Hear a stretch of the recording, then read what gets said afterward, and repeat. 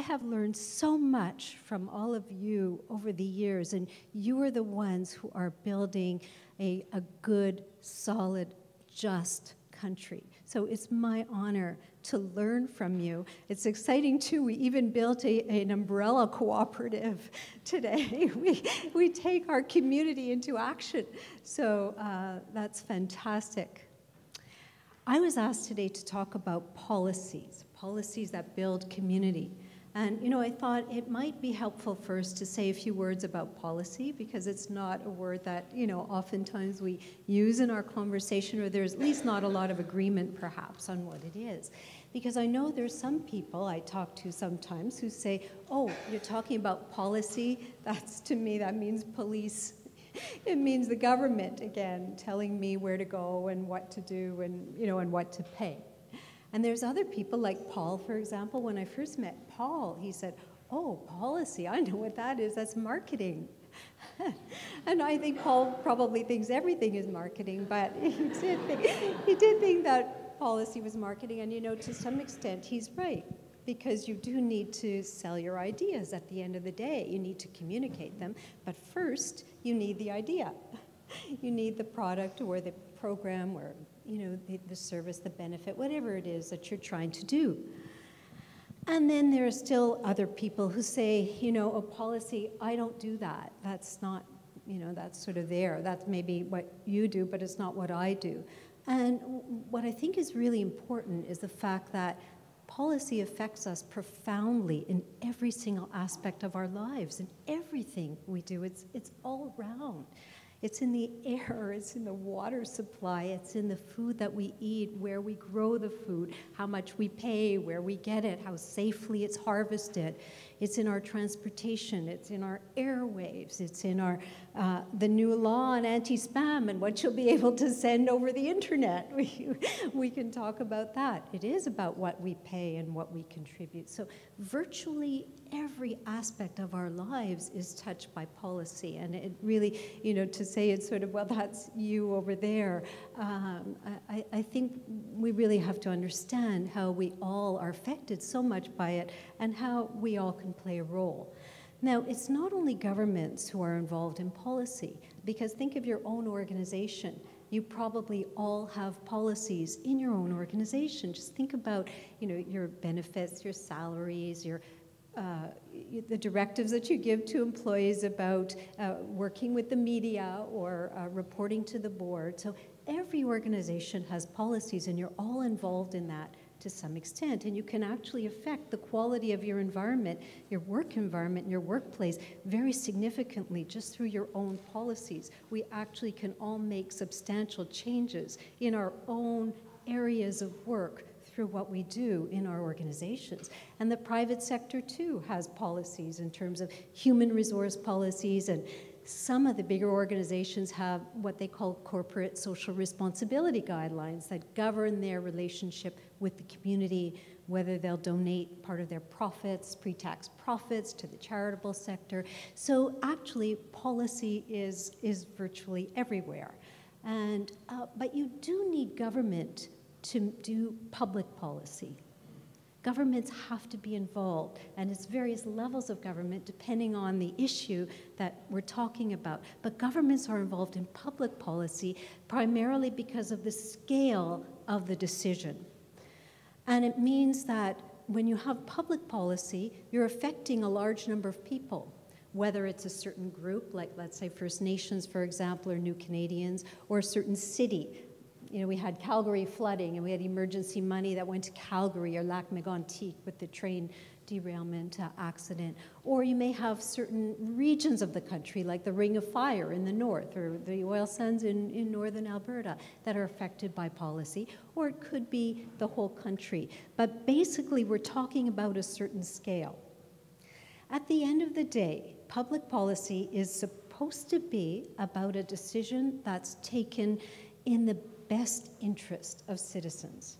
Now, I know that there are decisions that have been taken recently that some of you would argue are not in the best. Tim, you can speak to that on the pipeline issue, you know, and you can say in whose interest is this action being taken. But in theory, Public policy is a carefully designed set of decisions to act in the best interest of the public or of that population with which you're concerned. Sometimes it's to solve a particular issue that we've identified, like assist with the flooding.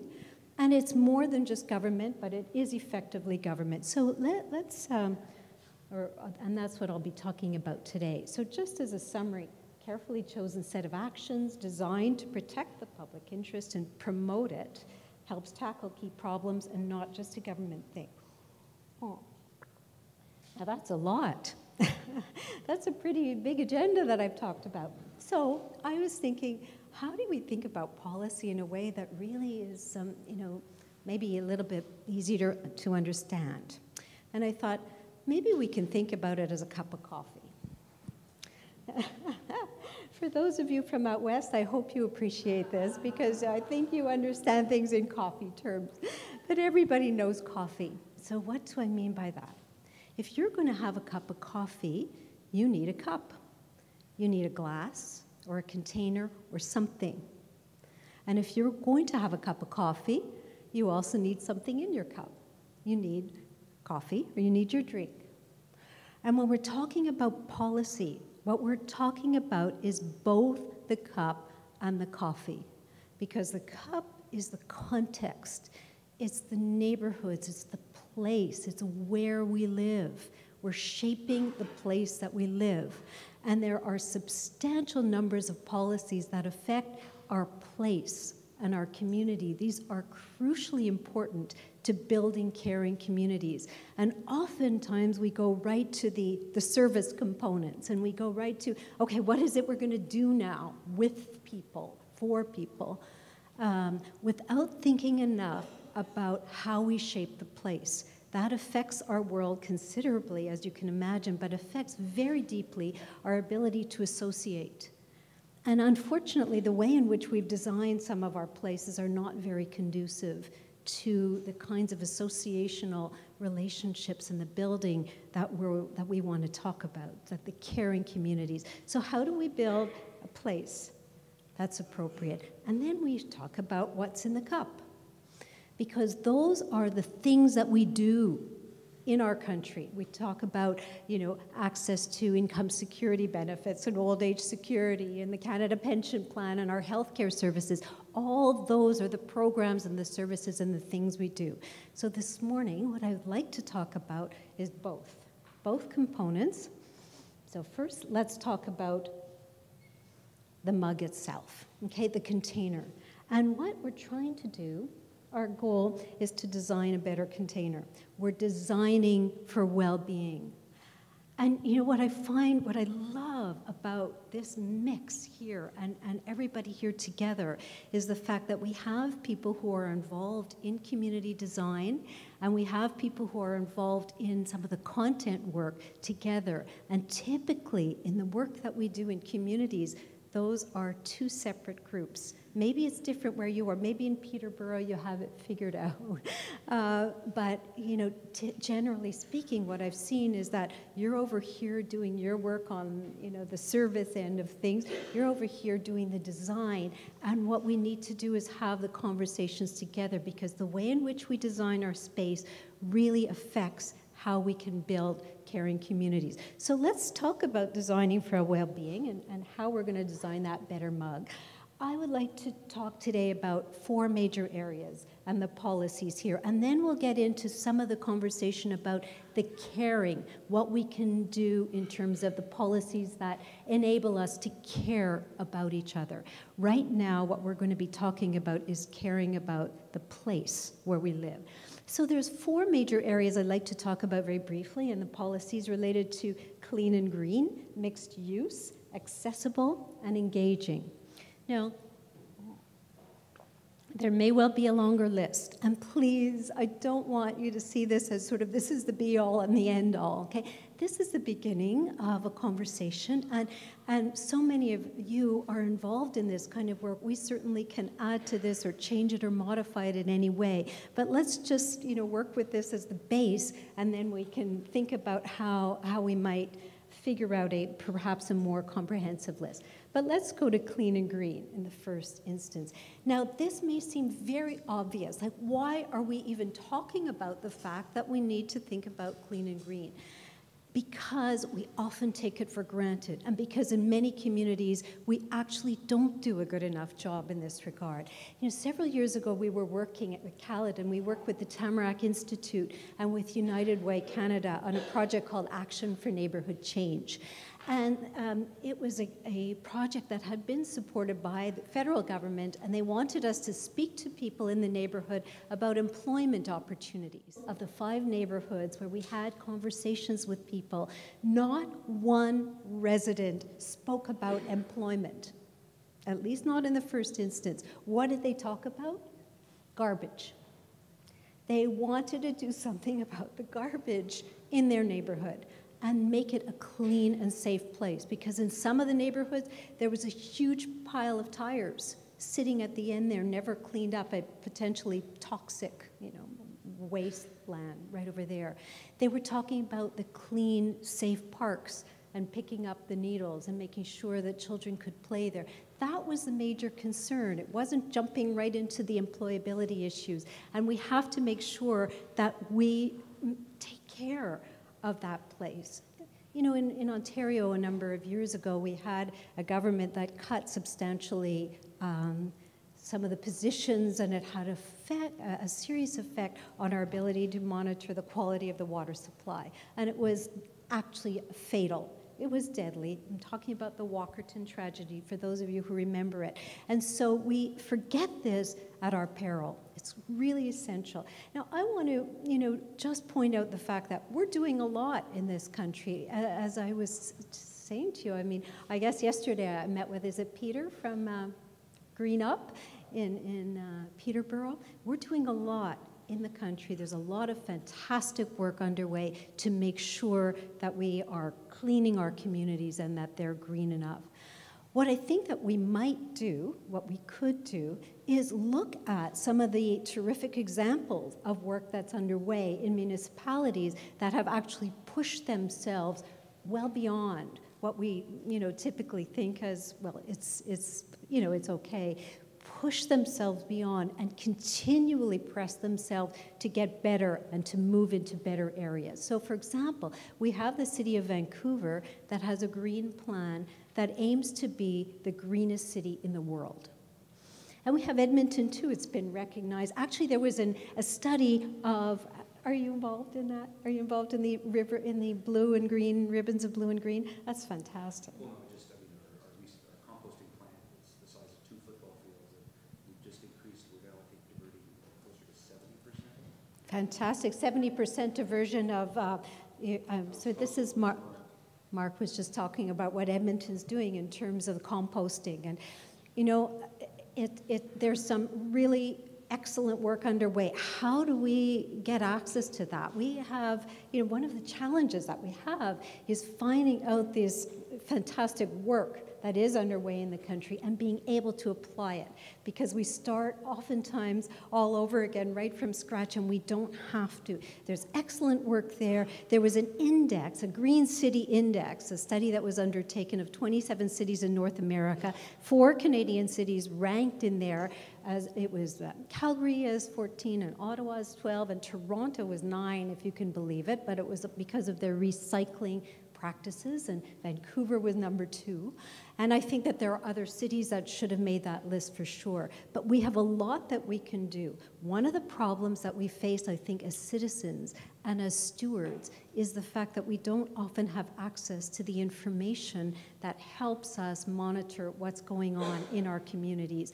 I know at the federal level this is becoming increasingly difficult to get access to good information. I don't know if you experience that in your own communities or if it's becoming more difficult for you perhaps as a municipal employee to share information with people in the community so that we know where we're at and we know that we're continually moving to the next level. Paul has always challenged us in all of our work to set stretch targets, to move beyond where we are now and go further. In order to do that, we need to be able to, as citizens, know where we're at, and monitor where we will be. Remember what Peter said yesterday about the fact that we are the stewards of this earth. And as part of our job of being caring communities is caring for our collective home. So I don't think that it's too much to say that again as citizens and to define what our role is in terms of continually pushing forward and making sure that our local governments and other levels of government are actually monitoring and reporting and making decisions in the public interest. One of the aspects of this green community, what we're learning from a lot of really interesting research coming on out now, is the role of nature. And nature in terms of course, our physical health and getting out there and exercising, but our mental health and our spiritual well-being. And some of the literature is saying that because we are largely an urban nation now, 80% of Canadians live in cities, we've actually lost touch with nature. There's a book called The Nature Principle, and I heard the author, Richard Louv, speak about this, saying that, as we've urbanized and become more and more in cities, we've actually lost our contact with the natural world. And he's talking about the fact that we need to reconnect with it in some ways, and actually, sometimes we have to retrofit our communities to bring nature back. I know it sounds ridiculous to have to do that, but in effect, that's the case. We need to think about that. There's an interesting initiative in the UK called Play England. And the national government is giving £1.1 million to major local authorities and saying to them, you need to recreate your green spaces in your cities, in your municipalities, to create interesting play spaces, creative play spaces for families. And we don't mean little parks, and we don't mean little playgrounds with play structures and, sort of the cookie cutter things. We mean innovative, interesting green spaces for families, because that's really important for our health. And Canada certainly could learn from this, because a recent study, I don't know if any of you saw this, about active healthy children ranked Canada D-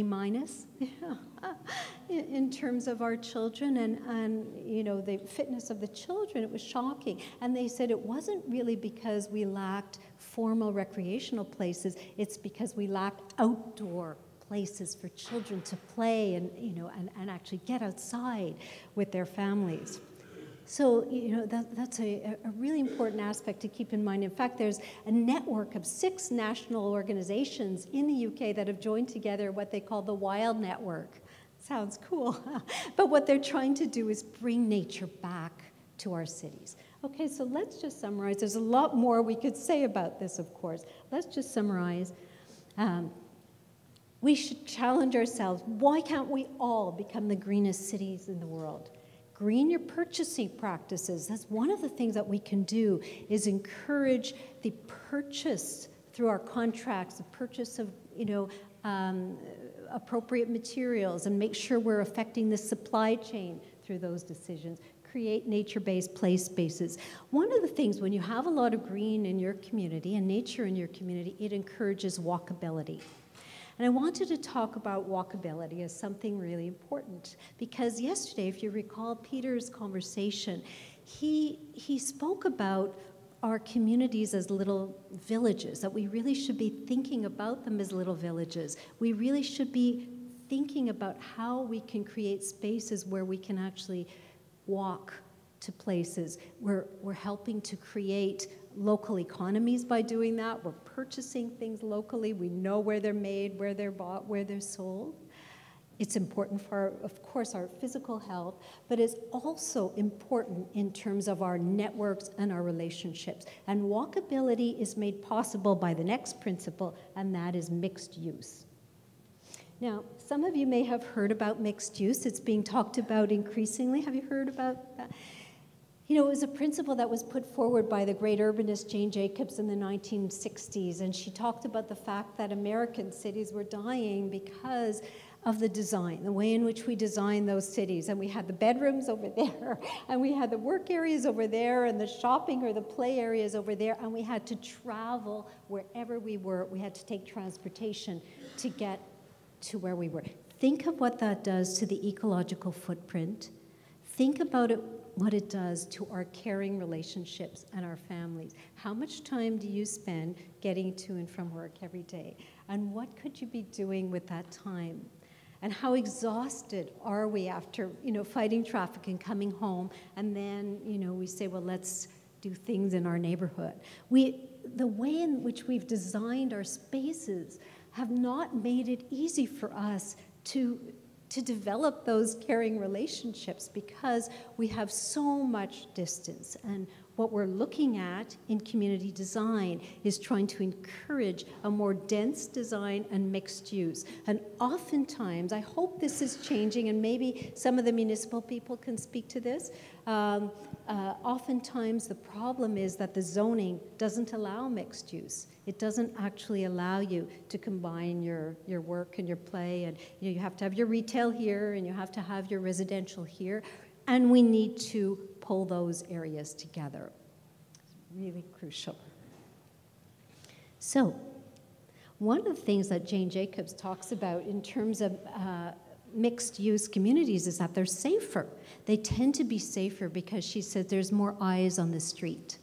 And just think, she writes about, when you're walking down the street at night and you can hear your own footsteps clicking on the sidewalk. She said, that's scary. When you're in a community where there's a lot of eyes on the street, where there's a lot going on, it tends to be a safer community. But I think we have to really think carefully about how we design, because it makes us closer to the people we love. It's like Peter, who wanted to stay home with his family. And that's really what we want to do. We want to effectively be closer and have more time for those relationships. Our design has created time deficits in our lives. It's totally something that we have done, and we need to figure out how to reverse that. And I do think there's a lot of work going on. In fact, Paul, you made reference the other day when you opened the conference, you couldn't wait to see the private sector actually understanding these concepts. So I have an article here from the business section of the Globe and Mail. Next role for the shopping mall, city-state. And this is a developer that is talking about mixed use for shopping centers. And they're saying, they have all the language. Our definition of mixed use is the creation of a community that has emotional contact with the people close to it. Now, that's not what I had in mind, to be honest with you, when I was thinking about mixed use. It was really, vibrant, small, village-type areas.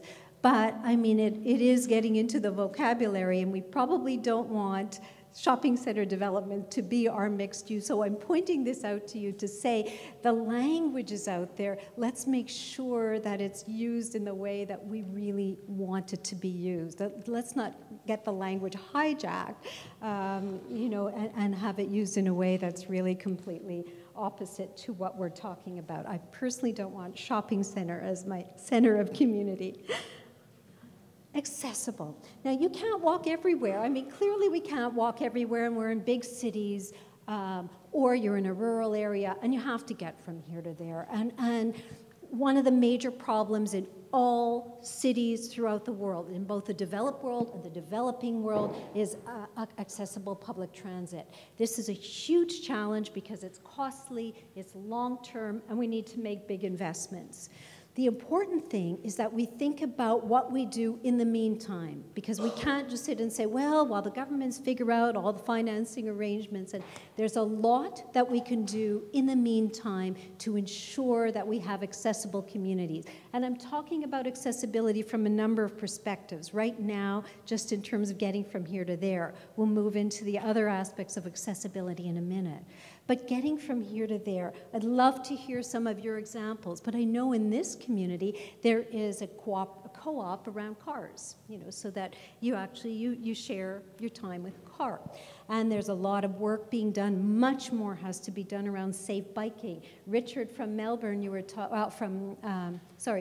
Richard, from Auckland. From Auckland, are you here? You were talking about the fact that it's not easy to bike in your community, right? It's not very safe. So we need to think about, at the municipal level, far more in terms of safety. We have Niagara region a number of years ago.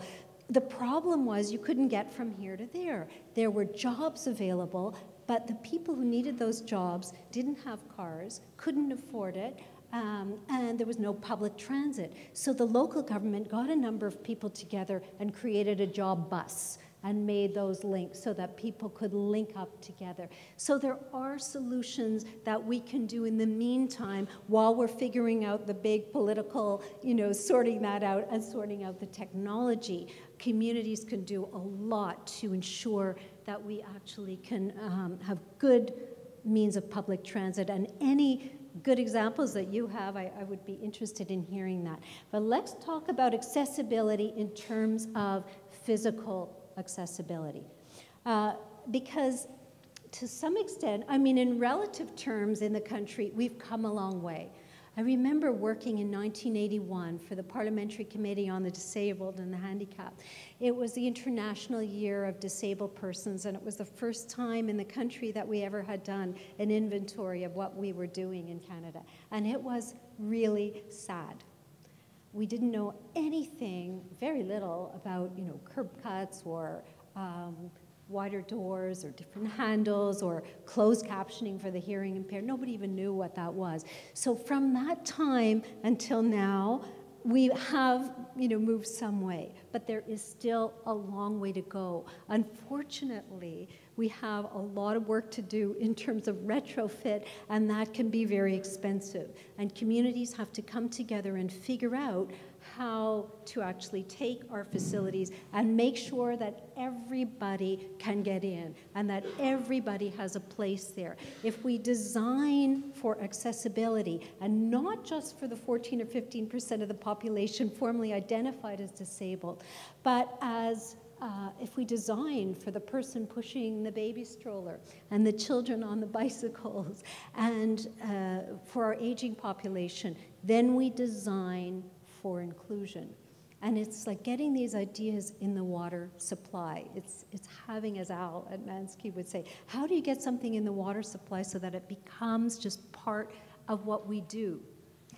In Ontario, we have the Ontarians for Accessibility for Ontarians with Disabilities Act that has come into effect, that sees a fully accessible province by the year 2025. And by the way, anybody here who works for an organization with one or more employees, you have to have a policy in place to say what you're going to do in terms of your own accessibility in your organization. At least you have to have done some training on the internet. So just in case, I know some people who weren't aware of it, and actually we, had been informed about it. So I'm passing that along. But New Brunswick, province of New Brunswick, has introduced a new planning act. Everything new has to be accessible. City of Vancouver too, all new construction has to be accessible. The one challenge that we face is that the physical barriers are only one part of the problem, and while they may be expensive, and while they may require expertise, and while they may need engineers to figure it out, they're doable. The biggest barriers that we face really in communities are attitudinal barriers, and oftentimes with people with invisible disabilities. And you know what? There's really no public policy that can legislate changes to attitudes. But what public policy can do is encourage inclusion and support the groups and the fantastic work that's underway, for example, in Plan, and I'll be talking more about that in the second part of this, support the work of inclusion, and that's how we change attitudes. That's how we bring down the attitudinal barriers that are probably far more difficult and far more challenging than some of the physical barriers. So let's just review our major, We're designing for inclusion. We're designing for the person with the stroller. Actually, the World Health Organization has a major initiative called Age-Friendly Cities. Some of you may be involved. But just thinking about designing for inclusion and then requiring accessible construction, not just saying it would be nice, requiring it, and then providing some financing for retrofit. These are some of the things that governments can do. But it's one thing to get from here to there with accessible transportation or walkability. It's another thing to be in a place where you actually can be there physically. Perhaps the most important thing about our space is having a voice. David, you asked this question yesterday to Peter. You asked an excellent question to Peter about how can we ensure that people are involved, that they have a say in the policies and in the programs that affect them. And I think the last and the most important part of our design, or what I'll be talking about in terms of design, is engaging, communities that engage. Oftentimes, what governments do is set up consultation processes. They have 2 or 3, let's say, choices, and they bring you together, and you kind of vote on that choice. And that's not really what engagement's all about, as you know. So, you know, engagement really is working with people right from the beginning, designing together some of those solutions. Ideally, even bringing people together to ask them the questions, not just working on the solutions. But, you know, we don't make that very easy. And I think, oftentimes those processes are very intimidating. I don't know about you, but when I go into some of those hearings, it's scary.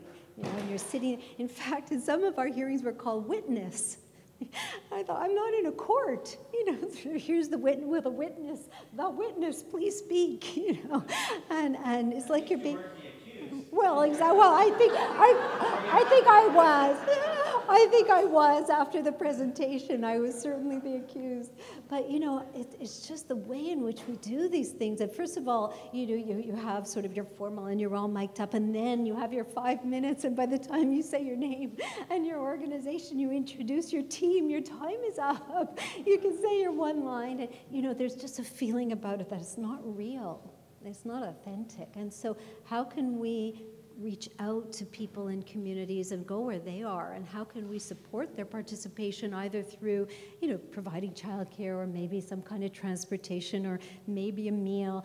How can we use interesting and innovative kinds of approaches to reach people who typically would not feel comfortable in engaging? So I know, for example, I love this example from Red Deer, which is fantastic, from Delbert, and there was an interesting project in Southeast Ottawa called the Photo Voice Project, and it was for it involved young people who were from families who were new Canadians, and many of them didn't have facility with English or French, and they were learning the language, but they wanted to find out what the young people were thinking. So they gave each of them a camera, and they said, take pictures of what you like in your neighborhood and take pictures of what's not working for you. What do you not like? And they put it together in a photo montage like you did there. And what was really amazing was what they didn't like were the fact that there were these massive holes in the basketball courts, and there was this rusted playground equipment, and they showed physically what was wrong. And the city officials at the event were so embarrassed that they literally had people in there the following day fixing the playground and the basketball courts. And I'm telling you, any number of briefs, and reports and would not have had the impact that those young people did through their photos.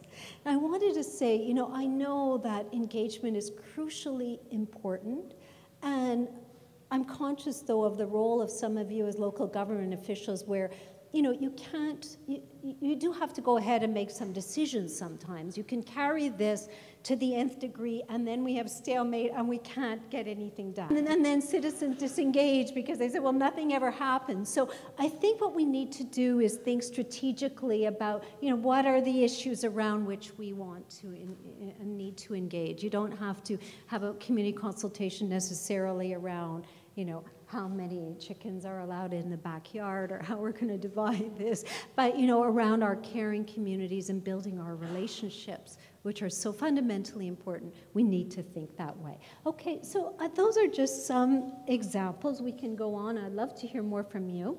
Oops. Here we go. creative ways of providing feedback, of engaging, reaching out to citizens, and co-constructing policy. Just let me put that one last thought before I move to the next section. Co-construction is becoming sort of something that's being, maybe, gee, you might be able to talk to this. You probably know more about it than I do. But in some parts of Europe, there's experimentation going on with governments sitting down with citizens and around really crucial pieces of their policy puzzle and saying, we need to work with you to actually figure out how we're going to do this. And Mike Toy's here from CEDNET. CEDNET published an interesting paper with Le Chantier called The Co-Construction of Policy on the Social Economy in Quebec. And, you know, they document how the government worked with the community to construct the policy around the social economy. So it's just something to think about, something on the horizon, and we're certainly looking to move in that direction. Not easy for politicians. We have a range of challenges, but. So let's just summarize. Local governments, what can they do? Among other things, okay? Become the greenest city in the world, introduce zoning for mixed use, require accessible design and fund retrofit, engage and not just consult. And that's just a baseline. Again, we can fix it, move it, but that basically it relates to our space, our physical space, and how we design it. Let's talk a little bit about our caring relationships and what we do, because I think that's really, you know, one of the major things, obviously, that we're all concerned about. Okay, so that's our next challenge. How do we create a good brew? How do we work on what's in there? Before I start talking about this, let me just say that when I wrote Reclaiming Our Humanity, to which Paul referred this morning, the first thing that I talked about was poverty and poverty reduction and the role of governments, this crucial role of government in terms of its redistributive role, its role in creating equality of opportunity, its role in reducing income inequality, and we're seeing that now becoming a huge problem in the country. I'm not going to be going into in detail, unless you have any questions, I certainly will address them, but I'm not talking today about the redistributive policies and programs about which we've written extensively. But it's crucial. I want to acknowledge it and to say that any of you who would either like to talk about it or would want to read more, we have written about that, and it is always there, either implicitly or explicitly, as the basis for all our work.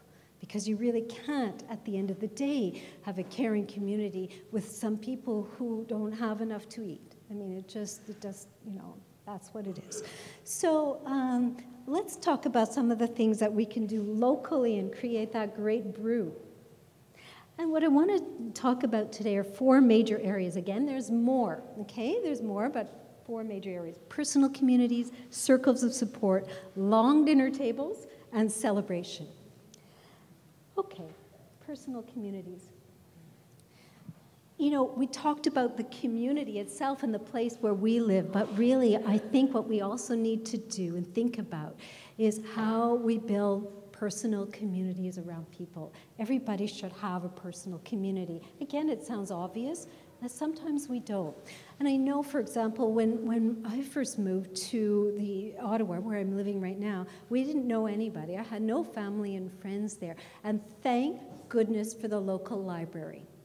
Because the local library opened its doors on Monday, Wednesday, Friday morning, and it had a playroom for parents with young children, and you could go there, and there was no fee, and you didn't have to register, and you didn't have to line up overnight and then be turned away because there were no more places.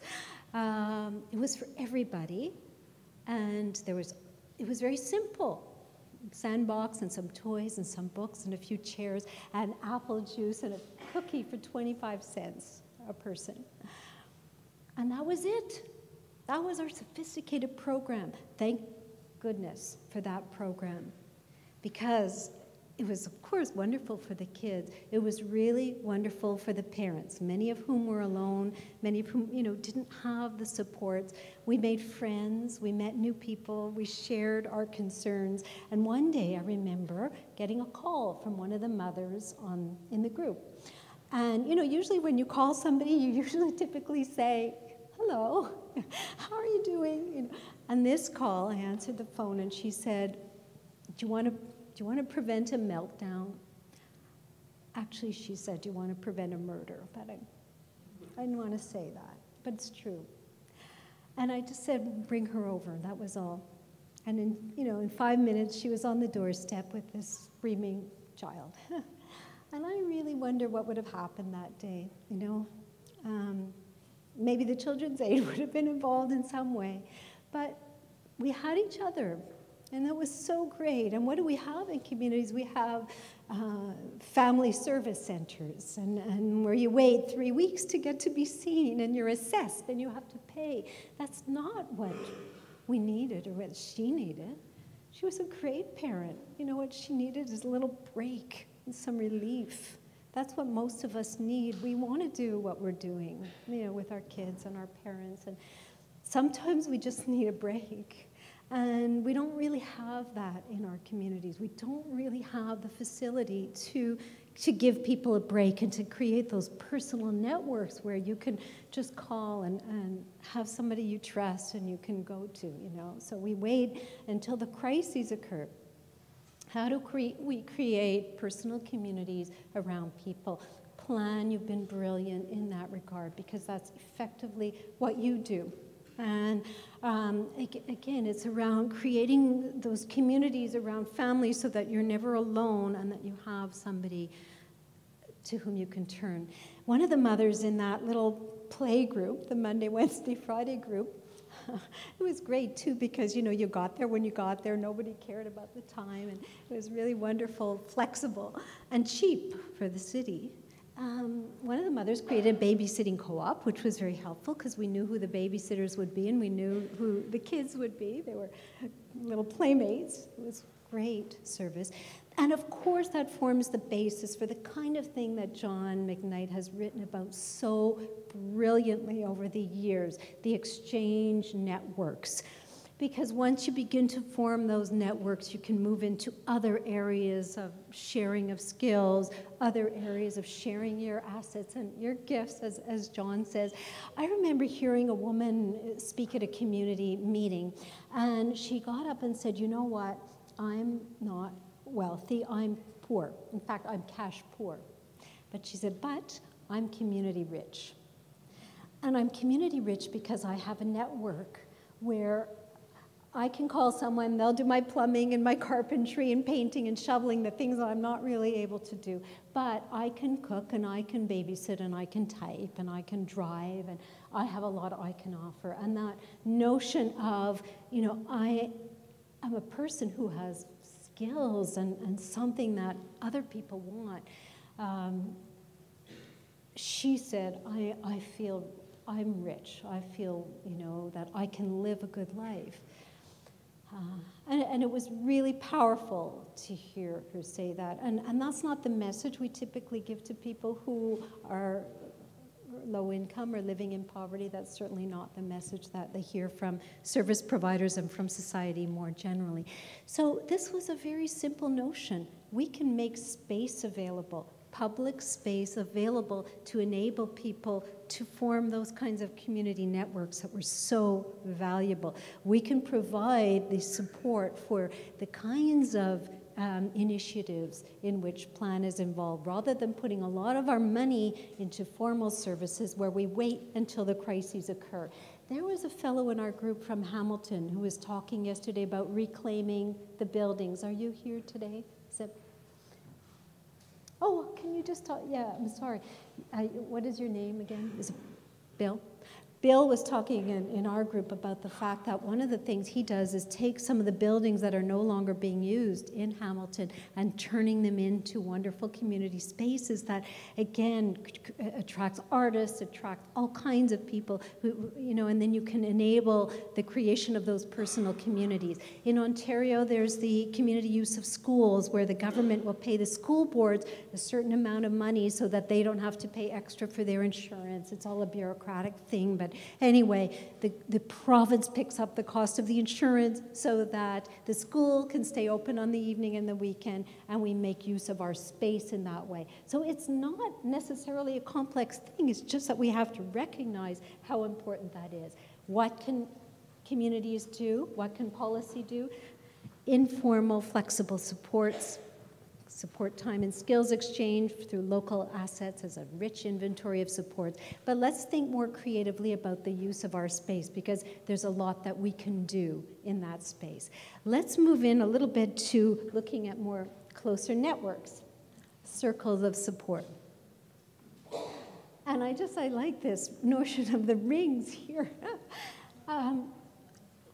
I guess I started thinking about circles of support. John McKnight and I were talking about this last night and didn't realize that we knew a same person who first, in my view, was the first one I heard talking about this. And she's a disability activist by the name of Judith Snow. You know, she talked about the fact that all of us in our own lives have circles around us.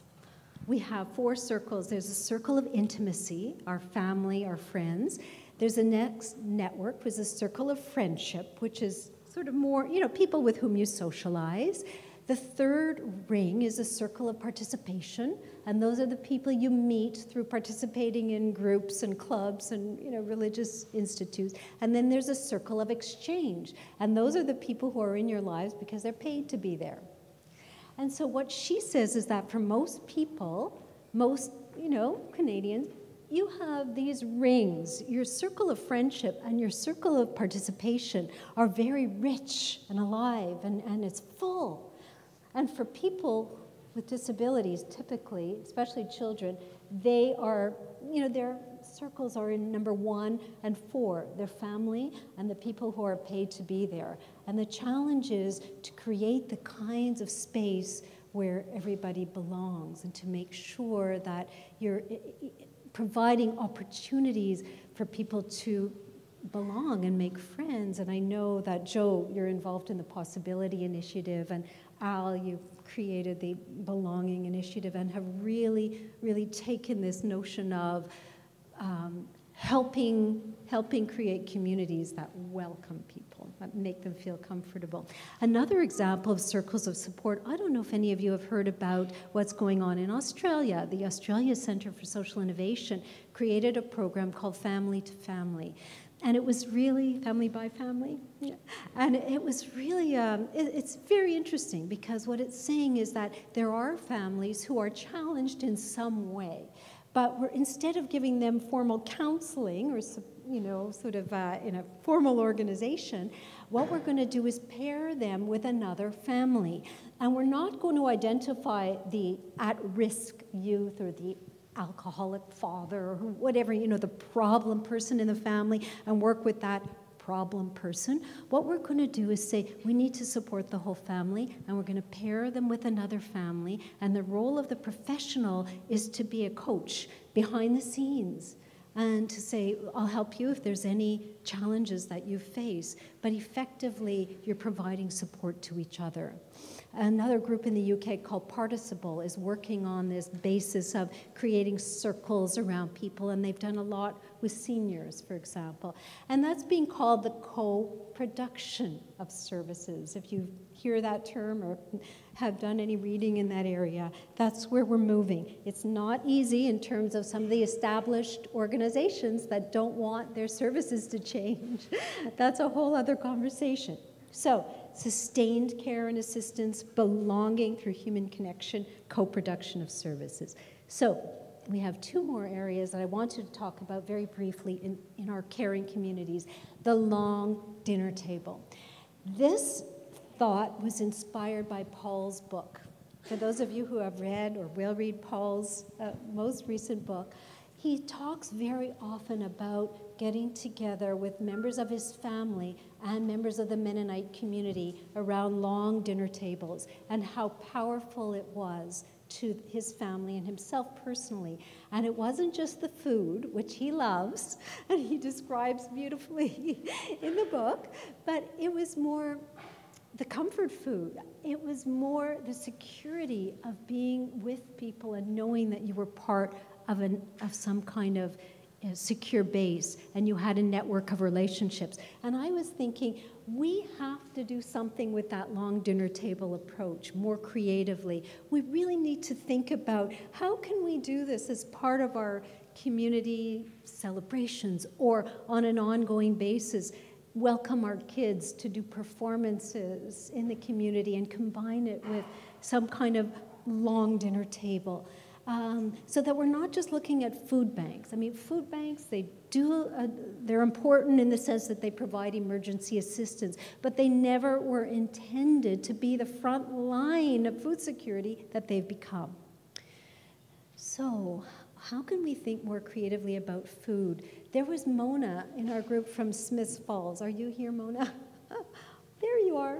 You talked about making pasta with a group of young people and how incredible that was as an experience because it helped build those relationships. And they also had a great dinner, right? And then somebody else, I think it was Ali, who talked yesterday from Owen Sound, who talked about the fact that sometimes it's not easy to do this because we have public health agencies that prohibit us from doing certain kinds of things. Sometimes public policy gets in the way. And we have to figure out, we have to work with public health departments and figure out how can we get them out of the way, because you know what? This is really good for our health. That's how you can promote our health. Figure out how we can support this kind of activity. Let's work more creatively on the long dinner tables, because I think there's a lot that we can do around food security. So relationships and engagement, create alternatives to food banks, relationships and food security. I just want to talk very briefly about community celebration.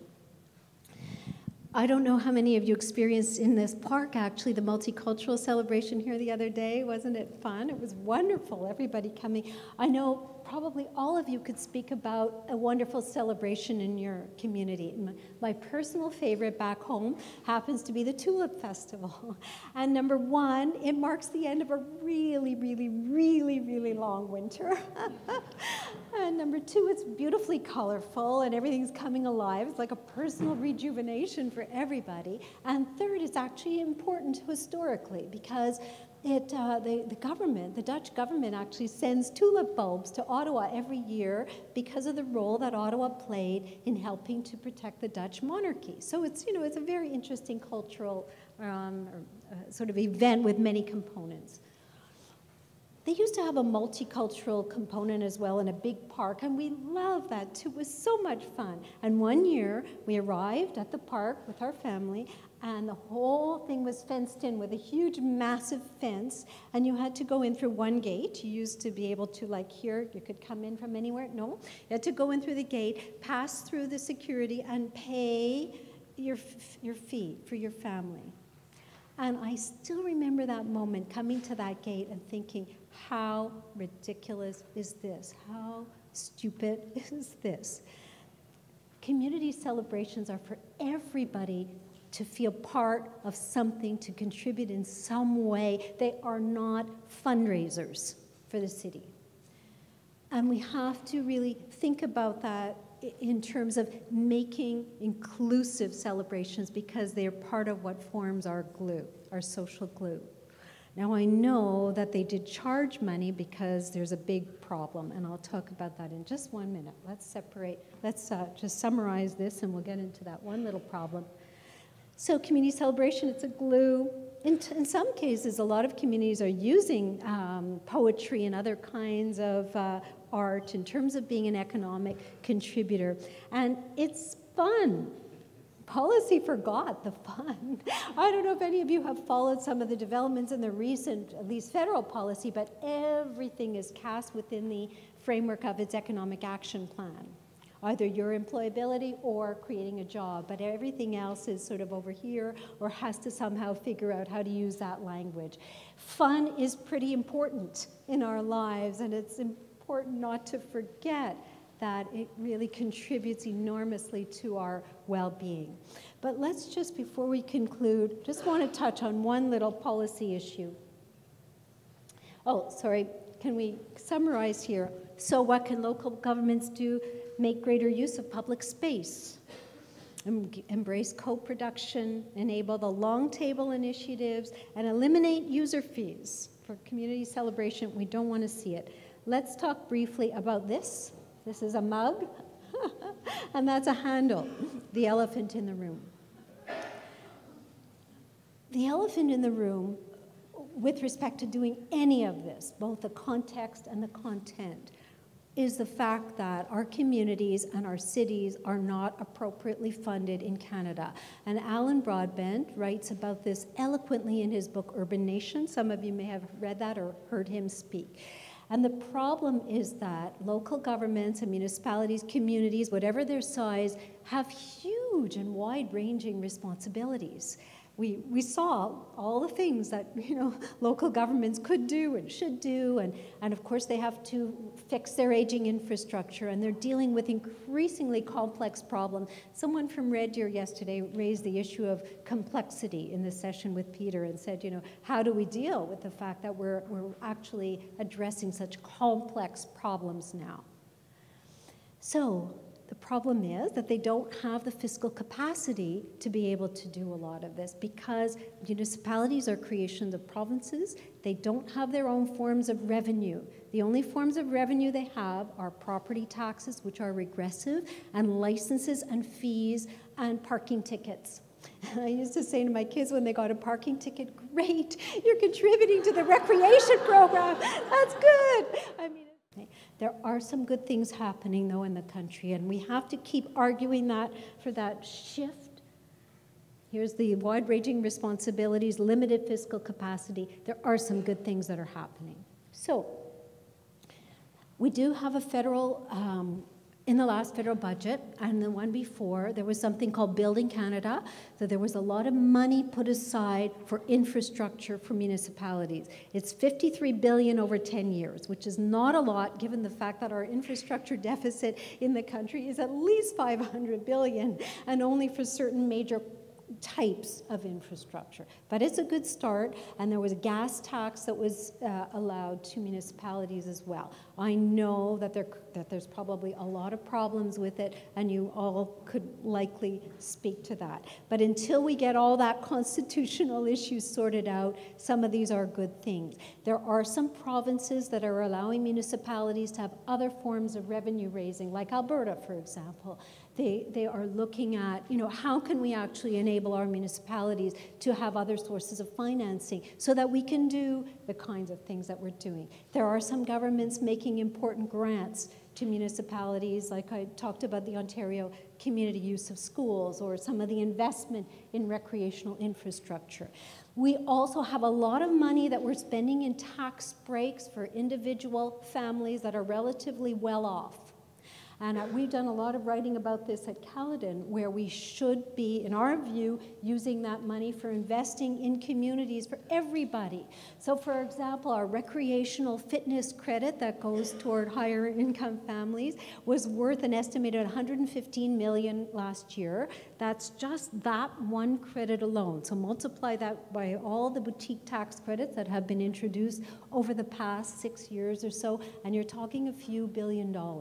So there's money there that can be reconverted and invested into communities for everybody. And finally, there are some municipalities doing some interesting things in recognition of the need to overcome some of those barriers and make sure that their services are affordable. So Calgary, for example, had a fair fares program to help people with their local bus fares, and they expanded that to Fair Calgary to look at affordability across the board. Hamilton, you have some interesting recreational subsidies.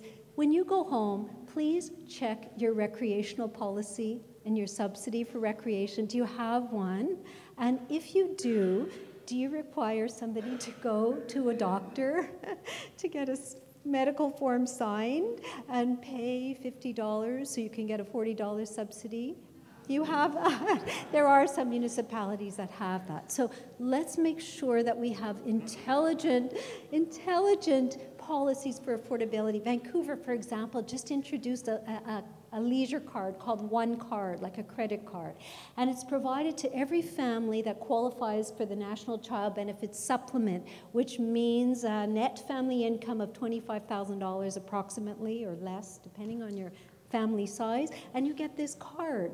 And it gives you access to city programs at reduced cost or free access to some of the, municipal places. And it's like a credit card. It's not like a special subsidy form where you come in with a big sign on your forehead saying, subsidy.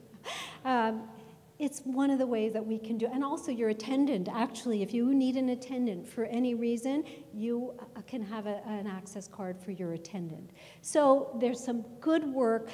There is a big elephant in the room, but there is some good work underway, and until we get the big financing issues sorted out, we can at least make the case to move along in the right direction. So let's summarize here in terms of communities. What can communities do? What can you do? You hold the values. We, I think, together hold the values that we can articulate very clearly. Somebody needs to be the steward of our values and say what's important. And sometimes it's not easy to do that because you may not have an audience for that, but somebody has to keep doing that and making sure that's said. And keep pushing in that direction. John said yesterday, even the little pieces, even the pieces that may not seem like they're going somewhere, together they will. We will get there, but we have to keep the message, we have to keep the story going in the right direction. And somebody has to keep that story alive, and we have to do that. There's a lot of other things that we can do in community. We can engage and we can test out models, and we can do a lot, but I think our primary role is to really be the keepers of that very, very important story. And I think together, if we design for our well-being, and if we care for and about each other, if we have policies that move in that direction, to me, that's our way of giving expression to our humanity. That's what it's all about at the end of the day. Thank you so much. Could you tell me if that pop-up City Hall was an actual event or just a stock photo? And if it was, could you tell me about it, please? That's a picture of the City of Vancouver. City of Boston was the first to have a pop-up City Hall, and it took City Hall out to the community. Rather than saying to people, you have to come to us all the time, they took City Hall out to the community. And Vancouver is the first city in the country to have, pop-up City Hall. So, you can get your green box or your blue box, whatever it might be. You can register for programs. You can find out about what's going on in the city. You can apply for permits. But it's taking City Hall to you. So thank you for asking, because it wasn't just a canned photo. It actually was real. And I think that's Gregor Robertson. Is it not your mayor of Vancouver there? Yeah. So it is a real thing. Hi, Sherri. My name is Linda. Maybe I shouldn't admit what city I'm from when I ask the question I'm going to ask, but we work in municipal government and love these ideas and the policy and recognize the impact that we can have. But sometimes city government isn't very nimble. And when you threw the word foundation up on the screen, it kind of got me thinking, is there another way to organize, to influence municipal government? Because like you mentioned, it's so diverse. And it has such a broad focus. And I just look at organizational structure and I think, well, could you, and maybe this is a question that's a little bit deeper, but could you organize a nonprofit that's a foundation base that mobilizes community and works to do some of the things that government sometimes, because of its own complexity, has a hard time getting under? That's the question. And I think, this is a set of foundations that we can do and that all of us can do. This isn't just about telling somebody else what to do. I think these are really values and principles that should guide all our activity. I know that we can do much of this through our own policy and ourselves, through the community programs that we organize, and by doing it, we're setting examples. So, it's not all about just sitting back and saying, here's what you as government need to do. It's saying, we have a vision, we're giving life to this vision. We're translating this vision into action. And this is what we hope you can do too in your policy. So I really appreciate your question and the opportunity to clarify that, because I don't want it to look like that, you know, all we have to do is go to City Hall and say, look, this is what you have to do. And then we go home, you know, this is your agenda. It's not. It's really, I think, the way in which we can shape our thinking together. And if we have values and concepts that, as I said, I love this expression from Al Atmansky when he says, if you can get it into the water supply, then, you know, you've influenced everybody's way of thinking. So if we can begin to plan and think in this way, then I believe that we'll have an influence eventually upon local government and governments at other levels. We certainly shouldn't stop and just wait for that to happen, that's for sure. But I'd be interested if anybody who's here from local government or from anywhere would like to respond to that as well. Please do so. Please, yeah, because you know probably better than I do.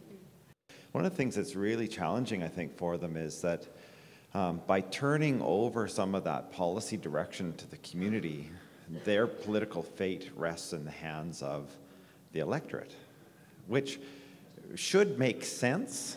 I mean, it does make sense, but I think there's a caution or a fear about, you know, what is the outcome of that community engagement going to be?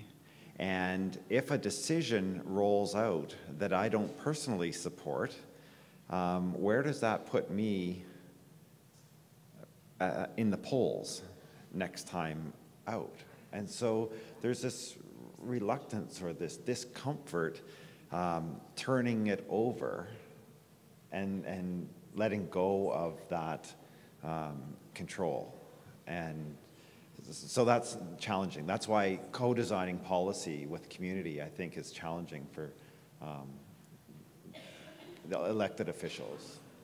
Thank you for speaking, you know, identifying that, Scott. And I think it's very real, because, you know, it's easy from the outside perhaps to say you should do this and you should do that. But when you're an elected official and maybe you've campaigned on a certain platform and you've promised certain things, and then you engage with a community group and that platform shifts or changes or drops entirely, then you have to be accountable for that. And so it's not easy for public officials to necessarily work in this way. And I think what you've said to us is to really to recognize that and be sensitive that we're asking something new. And we would like to be able to work in a new way. And how can we figure it out together? You know, I really appreciate your comment. You know what? One of the things that we didn't really have enough time to talk about today is art in the street and music in the street and engaging children and communities and painting together. And there's a lot that, you know, that we could follow up on, and I would really love it if at some point we, you know, could do that or have a conversation about it. And because there's a lot to be said for fun and it's really important, it's serious business and we don't see it that way, you know, and typically in policy terms, as I said, you're laughed out of court if you raise that, you know, issue. So I'm glad we can talk about it comfortably, and thank you for raising it. Okay, so we'll take one more comment and then we'll move into break, but I'll give you some direction about that. But here's our final comment. I asked this question yesterday of Peter Block, or a version of it, but not realizing that, of course, he wouldn't know the Canadian context. He probably couldn't really answer it, but I'm hoping that you can, or that you might have insight on our recent Ontario election, and where we had two candidates, one who said very clearly that, you know, decreased taxes and austerity measures is the way to go. The other that said she's going to increase taxes and, you know, not austerity measures, well, sort of. And so for the first time in a long time, I felt like I was hearing politicians actually speak openly about what their beliefs are. I mean, I think we're all cynical about the extent to which they actually do that. But and the person that was believed in increasing taxes and not austerity measures won. Yes, we do pay taxes, but guess what? We actually get things back for those taxes. It's not a money grab. There are things that we're doing together that we're investing in together, and we're getting something back for that, and it's our health and our well-being. And so I do think that message is getting through, actually. We'll see. I mean, it may be, you know, it may be just what happened in Ontario, I don't know. But I think that message about the important role of public policy is shifting somewhat, I hope.